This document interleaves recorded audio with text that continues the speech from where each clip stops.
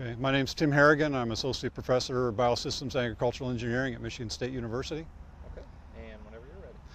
Okay, well, in 2003, we had been looking for a way to integrate manure and cover crops into no-till farming situations. And I'd done some work with the airway tillage tool. It's a low disturbance tillage tool, and I got to thinking that we could possibly integrate the seed in with the manure and apply the manure and get a fair cover crop. So we began working with that, and we've done a number of things, and it's turned out quite successful. And in fact, much more successful than I had even hoped it would be. We've done several crops. We've done forage crops, red clover, white clover, fesculoleum for improving pastures. We've done, we've done rye, we've done wheat. We've done several crops, oilseed radish that are more suitable for some row crops and specialty crops, annual ryegrass, of course, and some other crops that work well in a wide range of situations, and we've had real good luck. Now, what we'd have to do to make the system work, of course, we have to have a low disturbance tillage, but basically we're putting the seed directly in the slurry tank. So we get a load of manure and we dump our seed directly in the tank.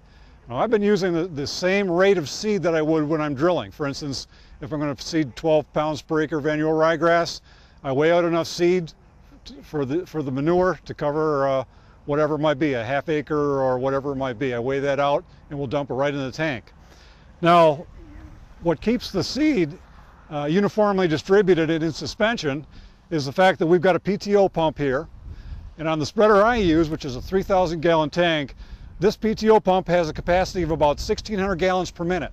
So if I put it out through a splash tank in the back, I can put out 1,600 gallons per minute.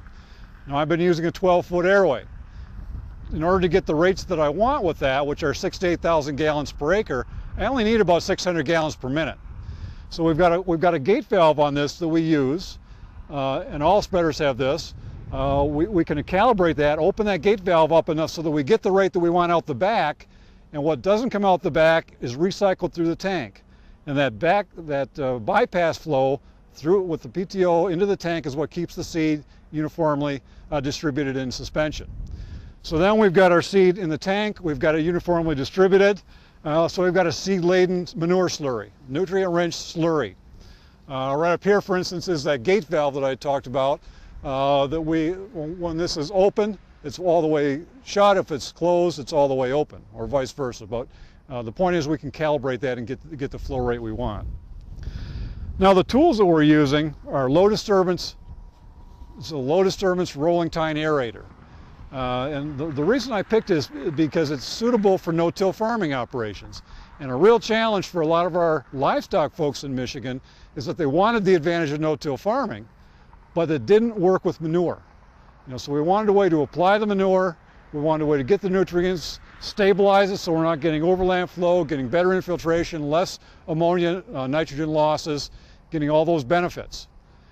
So we began working with the airway. Now this is a row crop airway unit, and it's doesn't have all the features that I'd like on a field airway unit. For instance, these are fixed at almost a straight angle. What I like for slurry seeding is I like to open up the soil a little bit more. We create a roughened surface. The airway, when we shift this gang angle, actually to about a 7.5 or 10 degree angle, is actually does a lot of fracturing, lateral movement, a little bit of lifting, but it retains almost all the crop residue.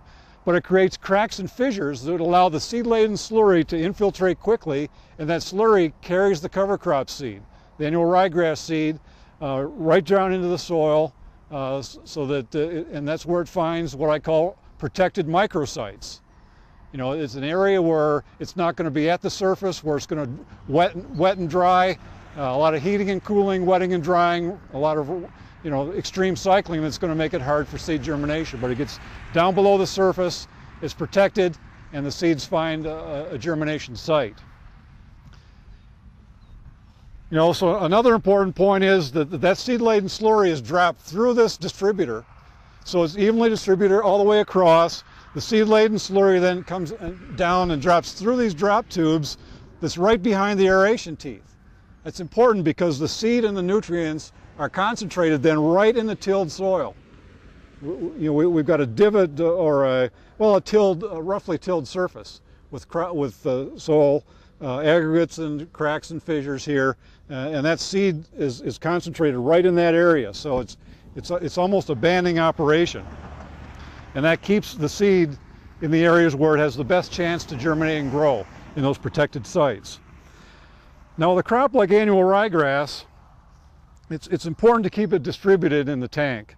Now, with some crops like red clover or white clover or oilseed radish, they're small seeds that are a little bit dense. They will distribute nicely in the tank. Now, with annual ryegrass, it's a little bit different because we have a very kind of an airy seed, and if we just dump this in the top of the tank, we can see that our seed will just flow right across the surface. So what I'd like to do then is get the manure or the seed in the water. I like to get these in, and when I'm out spreading one, I like to prepare a pail full of water with the seed. I like to just push it down and let it kind of waterlog a little bit. So while I'm out spreading one load, this is waiting for me. When I get back, I've got basically the right amount of seed that I need for the amount of manure in my tank.